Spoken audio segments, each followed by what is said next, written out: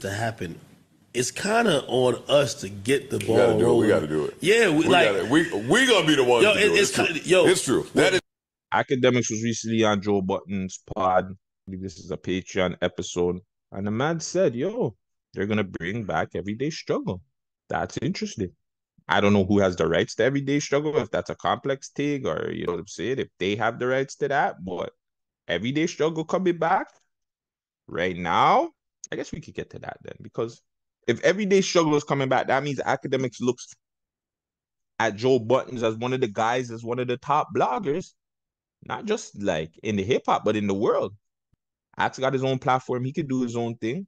But apparently this fella here, he don't believe that Joe is a part of the top 3.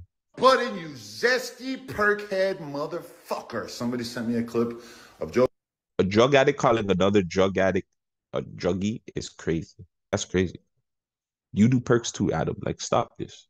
Wasn't he the one giving little Xan or little pump, one of them little youths drugs? Why are you telling that to that man? Joe Budden claiming that No Jumper is doing real bad in terms of our views and everything. So let's do the science. Joe Budden's channel has got 12 million views in the past month. No Jumper's main channel plus our Clips channel has done. Why do you add the Clips channel? Why don't you just add No Jumper? Why do you have to add the Clips channel? About 20. Budden, you zesty perkhead motherfucker. Somebody sent me a clip of Joe Budden claiming that No Jumper is doing real bad in terms of our views and everything. So let's do the science. Joe Budden's channel has got 12 million views in the past month.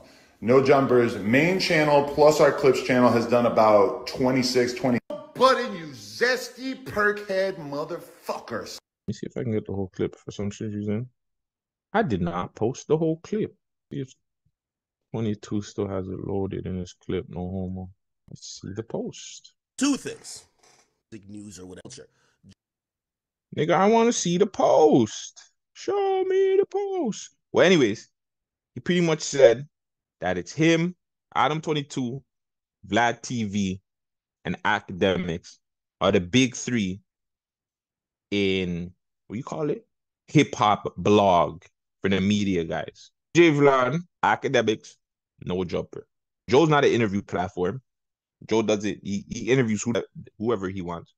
I guess it's different because Joe only has the podcast. Literally, that's the only thing that Joe Budden has. Joe doesn't have beer other shows. He doesn't live stream all the time. He doesn't have other show like, not to diss Act, but he doesn't have another show like Academics. Academics has his live streams, and then he interviews people on the side with the off the record shit. Vlad TV has like 1,000 interviews. Vlad TV got the most interviews out of anybody. Joe's a potter. That nigga just, him and his brethren, twice a week, come up, talk their ish, no pun intended, shout out ish, and they go viral. To me, he's got to be like almost up there. If not 1, he's 2. Joe ain't interviewing people. He's not going out there with his wife trying to do porn. He's not like, I don't know. Like, it's crazy that guy would even say that. Adam22 is wild for that. Adam's not even top 3. He might be top 5. As much as I don't like the fuckery over there, he might be top 5. Now, what are we basing this on? Is this all about numbers now? Are we in the era of numbers? If you do the best numbers, you're number 1. Doesn't matter. Doesn't matter what the people think. It doesn't matter if niggas is out rapping, out working. If the numbers is, because apparently numbers don't lie, which is cap. Numbers do lie too. Shout out Jay. But I don't know. I'm not putting Adam top 3. Not after losing his group of guys. But JC here says Adam22 only has a few years of relevancy left. You heard it here first. Damn, I wish you guys could see my replies. But you can't. I believe I replied back to him saying, in hip-hop, maybe, but the other stuff, you're going to be doing it for a while. Tracy responded back to me saying, not without Lena. And that ain't going to last much longer either. He can't do shit without her. So JC, shout out JC. JC's pretty much saying, without Lena, Adam22 ain't bubbling. And he's definitely not bubbling in the porn world. Porn, whatever. I don't know if that's true. I personally don't know. Adam22 might not last much longer in the fucking, what do you call it? he might not last that much longer in the hip hop media shit. I'm not gonna cap. He might not last that long.